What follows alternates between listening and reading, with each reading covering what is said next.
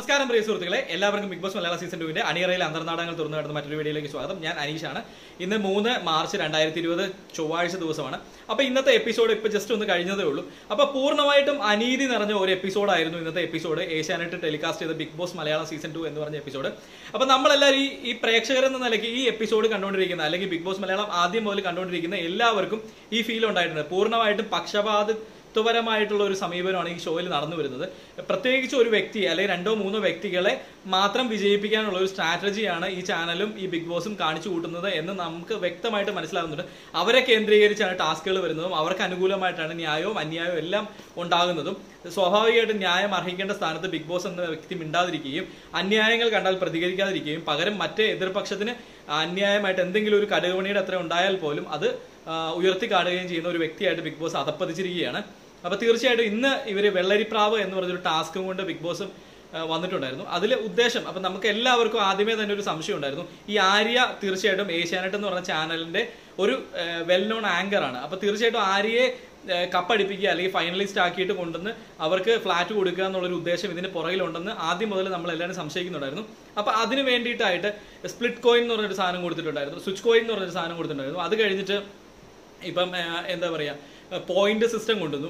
അപ്പം ടാസ്കിലെല്ലാം വിജയിക്കുന്ന 1-ാം നമ്പർ ആയിട്ട് വരുന്ന അല്ലെങ്കിൽ പോയിന്റ് കൂടുതൽ മേടിക്കുന്ന വ്യക്തിപരമായിട്ട് പോയിന്റ് കൂടുതൽ മേടിക്കുന്ന ആളുകൾ നേരിട്ട് ഫൈനലിലേക്ക് വരും, ഗെയിമുമായിട്ട് യാതൊരു ബന്ധവും ഇല്ല എന്നൊക്കെ പറഞ്ഞിട്ട് ഒരുപാട് കാര്യങ്ങൾ ഇതിനകത്ത് കൊണ്ടുവന്നിട്ടുണ്ട്. അപ്പൊ ഇതെല്ലാം ഇതിന്റെ സൈഡിൽ ഇരിക്കട്ടെ. ഞാൻ പറഞ്ഞു വന്നത് വേറൊരു കാര്യമാണ്.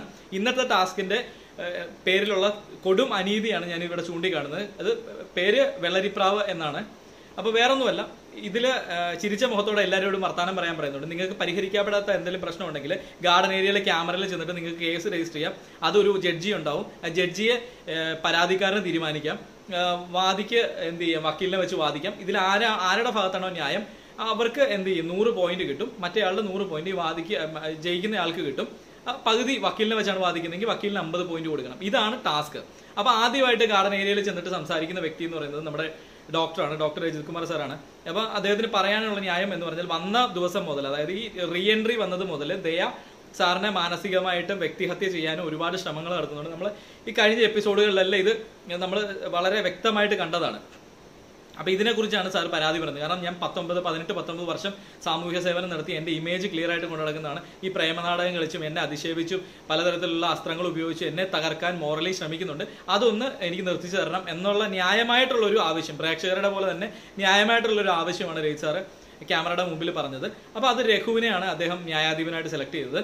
അപ്പം ദയയെ കോടതിയിലേക്ക് വിളിച്ചു. ദയയുടെ അഡ്വക്കേറ്റ് ആയിട്ട് ഫുക്രുവാണ് വന്നത്. അപ്പൊ ന്യായങ്ങളെല്ലാം പറഞ്ഞു. ദയയ്ക്ക് പറയാനുള്ളതെല്ലാം അക്ഷരാർത്ഥത്തിൽ സാർ അതിനെ തിരിച്ച് കൗണ്ടർ പറഞ്ഞ്, വക്കീലും കൗണ്ടർ പറഞ്ഞ്, സാറ് തന്നെയാണ് സാറിന്റെ വക്കീല്, കറക്റ്റായിട്ട് കൗണ്ടർ പറഞ്ഞ് ഇതിനെ പൊളിച്ചു. ദയ പറഞ്ഞത് ശുദ്ധ കള്ളത്തരമാണെന്ന് അവിടെ പ്രൂവൺ ആയിട്ട് പോലും ഭൂരിപക്ഷത്തിന്റെ തീരുമാനത്തിന് ബിഗ് ബോസ് വിട്ടു. എന്നാൽ പിന്നെ ബിഗ് ബോസ് എന്തിനാണ് ഇത്തരത്തിലൊരു പ്രഹസനം നടത്തുന്നത്? ജഡ്ജിയും വക്കീലും ഒക്കെ എന്തിനാണ്? പ്രേക്ഷകരെ മണ്ടന്മാരാകാനാണോ?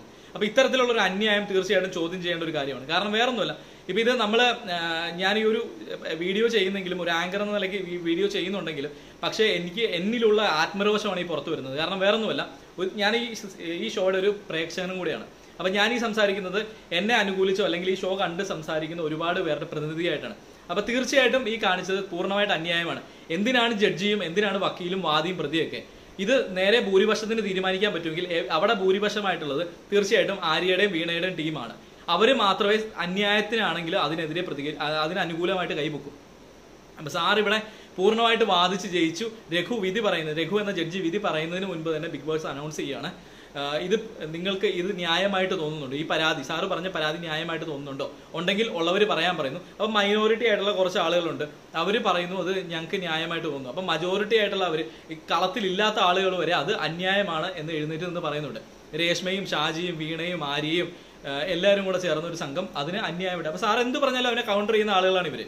അപ്പൊ ഇത് അന്യായമായിട്ട് പറയുന്നുണ്ട്. ഈ അന്യായമായിട്ട് പറഞ്ഞു കഴിയുമ്പോഴത്തേക്കും കൂടുതൽ അന്യായം പറഞ്ഞ ആളുകൾ അവരായതുകൊണ്ട് വിധി അവർക്ക് അനുകൂലമായിട്ട് വിധിച്ചിരിക്കുന്നു. പിന്നെ എന്തിനാണ് ഈ ജഡ്ജ്മെന്റും ആർഗ്യുമെന്റും എന്ന് പറഞ്ഞൊരു ടാസ്ക് കൊടുത്തിരിക്കുന്നത്? നേരിട്ട് ഫുക്രുവിന് പോയിന്റ് കൊടുത്താൽ പോലെ, അല്ലെങ്കിൽ ദയയ്ക്ക് പോയിന്റ് കൊടുത്താൽ പോലെ. ഇത്തരത്തിൽ മനുഷ്യനെ കളിയാക്കുന്ന രീതിയിൽ പ്രഹസനമായിട്ട് ദൈവത്തെ ഓർത്ത് ഈ ചാനലിൽ കൊണ്ടുവരരുത്, ഈ ഷോ കൊണ്ടുവരരുത് എന്ന് അഭ്യർത്ഥനയുണ്ട്. കാരണം ഒരുപാട് പ്രതീക്ഷയോടെ കാണുന്നതാണ്. അല്ലെങ്കിൽ അടുത്ത ഒരു സീസൺ 3 ആയിട്ട് വന്നു കഴിയുമ്പോൾ തീർച്ചയായിട്ടും ഞങ്ങൾ എല്ലാവരും ഈ ഷോ കാണുന്ന ഒരു പരിപാടി ഉണ്ടാകത്തില്ല. കാരണം വെച്ചാൽ നിങ്ങളുടെ ചാനലിന്റെ ബിസിനസ്സിന് വേണ്ടി മാത്രമായിട്ട് ഈ ഒരു പരിപാടി കൊണ്ടുപോകുക എന്ന് പറഞ്ഞാൽ വളരെ മോശമാണ്. കാരണം പ്രേക്ഷകരുടെ സമയത്തിനും കൂടെ വാല്യൂ തരിക. ഇത് പോട്ടെ എന്ന് വിചാരിച്ചു. അത് രണ്ടാമത്തെ വാദം വന്നത് ഫുക്രു ക്യാമറയുടെ മുമ്പിൽ ചെന്ന് നിന്നത് ഫുക്രു ആണ് സാറിനെ ശാരീരികമായിട്ട് പല പ്രാവശ്യം ആക്രമിച്ചത്. അദ്ദേഹത്തിന്റെ വലതു കൈക്ക് തന്നെ പരിക്ക് പറ്റിയിട്ടുണ്ട്, വിരൽ ഒടിഞ്ഞിട്ടുണ്ട്, ആശുപത്രി കൊണ്ടുപോയിട്ടുണ്ട്, അടിവയറ്റിന് ചവിട്ടിയിട്ടുണ്ട്, കാല് തല്ലി ഒടിച്ചിട്ടുണ്ട്. ഇത്തരത്തിൽ ശാരീരികമായിട്ട് ഒരുപാട് ആക്രമണങ്ങൾ ചെയ്തെങ്കിലും സാർ ഒരു പരാതി പോലും ക്യാമറയെ നോക്കി കേസായിട്ട് കൊടുത്തില്ല. ഈ ഫുക്രു തന്നെ ഇത് തിരിച്ച് വളരെ വിരോധാഭാസം എന്ന് പറഞ്ഞത്, ഞാൻ അടിവയറ്റിൽ ചവിട്ടി കഴിഞ്ഞിട്ട് അദ്ദേഹത്തിനോട് പോയി സോറി പറഞ്ഞു. സോറി പറഞ്ഞപ്പോൾ അദ്ദേഹം മറ്റുള്ളവർ എന്നെ കളിയാക്കിയപ്പോൾ വന്ന് പറഞ്ഞില്ല എന്നോട് സോറി പറഞ്ഞു എന്ന്. അപ്പൊ ഇത് സാറ് കറക്റ്റ് ആയിട്ട് ഇതിന് കൗണ്ടർ ചെയ്ത് രഘു ആര്യാണ് ന്യായാധിപൻ ഫുക്രുവിന്റെ. അപ്പൊ ഇത് വളരെ പ്ലാൻഡ് ആയിട്ടാണ്. ന്യായാധിപൻ എന്ന് പറയുന്നത് ഈ ടാസ്കിനകത്ത് ഞാൻ തീർച്ചയായിട്ടും ഒരു കാര്യം നിങ്ങളോട് ചൂണ്ടിക്കാണിക്കും. ന്യായാധിപൻ എന്ന് പറയുന്നത് തീർച്ചയായിട്ടും ഇൻപാർഷ്യൽ ആയിരിക്കണം. ആര്യ ജഡ്ജിയായിട്ട് ഇരുന്നിട്ട് സാറ് പറയുന്ന ന്യായങ്ങൾക്ക് ഒന്നും ആള് വശംവദയാകുന്നില്ല. ആള് ഞാനൊരു വ്യക്തി എന്ന നിലയ്ക്ക് സംസാരിക്കുകയാണെന്ന് പറഞ്ഞിട്ട് ആര്യയുടെ പോയിന്റാണ് പറയുന്നത്. ഒരു ന്യായാധിപന് കൊള്ളാവുന്ന രീതിയാണോ അത്? ഒരു ഗെയിം ആണെങ്കിൽ പോലും ഇത്തരത്തിൽ വൈരാഗ്യപരമായിട്ട് ഒരു മനുഷ്യനോട് പെരുമാറുന്നത് ജസ്റ്റിസ് ആണോ? തികച്ചും അന്യായമായിട്ട് ബിഗ് ബോസ് ന്യായത്തിന്റെ ഭാഗത്ത് നിൽക്കുമായിരുന്നെങ്കിൽ എന്തായാലും അന്തസ്സായിട്ട് ആ പോയിന്റ് രജിത് സാറിന് കൊടുക്കായിരുന്നു. കാരണം ന്യായാധിപൻ ഇംപാർഷ്യലായിട്ടാണ് നിന്നത്. പല പ്രാവശ്യം സാറിന്റെ വക്കീലായിട്ട് അവതരിച്ച നമ്മുടെ രഘു എല്ലാം ഇത് പല പ്രാവശ്യമായിട്ട് ചൂണ്ടിക്കാണിച്ചിട്ടുണ്ട്. അപ്പൊ തീർച്ചയായിട്ടും ഞങ്ങൾ പ്രേക്ഷകർക്ക് ഷോയിലുള്ള വിശ്വാസം 100% നശിച്ചിട്ടുണ്ട്. കാരണം ആര്യയെ കപ്പടിപ്പിക്കുക എന്നുള്ളൊരു വ്യക്തിപരമായിട്ടുള്ളൊരു ഉദ്ദേശം മാത്രമാണ് ബിഗ് ബോസിനുള്ളത് എന്ന് ഇന്നത്തെ ടാസ്ക് കൊണ്ട് പൂർണ്ണമായിട്ട് തെളിഞ്ഞു. കാരണം ഈ മെജോറിറ്റി നോക്കിയിട്ടാണെങ്കിൽ ഈ ജഡ്ജ്മെന്റും ആർഗ്യുമെന്റും എന്തിനാണ് നടത്തുന്നത്? ഇതെല്ലാം പറഞ്ഞിട്ട് ആര്യ പൂർണ്ണമായിട്ടും ഫുക്രുവിന് അനുകൂലമായിട്ട് ജഡ്ജി എന്ന നിലയ്ക്ക് നിൽക്കുകയാണ്. അങ്ങനെയാണെങ്കിൽ ആര്യക്ക് വക്കീലായിട്ട് നിന്നാൽ പോരായിരുന്നു. ഇതും പോരാഞ്ഞിട്ട് സാറ് പറയുന്ന ഒരു ന്യായങ്ങളും കൗണ്ടർ ചെയ്യാണ് ചെയ്യുന്നത്.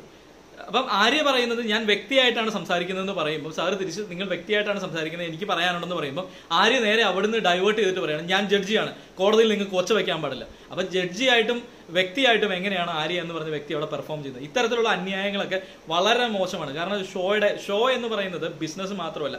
ഇത്തരത്തിൽ അന്യായങ്ങൾ തീർച്ചയായിട്ടും ചോദ്യം ചെയ്യുക തന്നെ വേണം. സമൂഹത്തിൽ പ്രേക്ഷകർ കണ്ടുകൊണ്ടിരിക്കുന്ന ഒരു ഷോയാണ്. ഇത്തരത്തിൽ ഒരിക്കലും അന്യായങ്ങൾ ഇനി ആവർത്തിക്കില്ല എന്ന് ഞങ്ങൾ വിശ്വസിക്കുന്നുണ്ട്. ബിഗ് ബോസ് ഇംപാർഷ്യലായിട്ട് തന്നെ സംസാരിക്കണം. അപ്പം ഇത് തീർച്ചയായിട്ടും ഈ പോയിന്റിന് അർഹൻ എന്ന് പറയുന്നത് സാറും ടീമുമാണ്.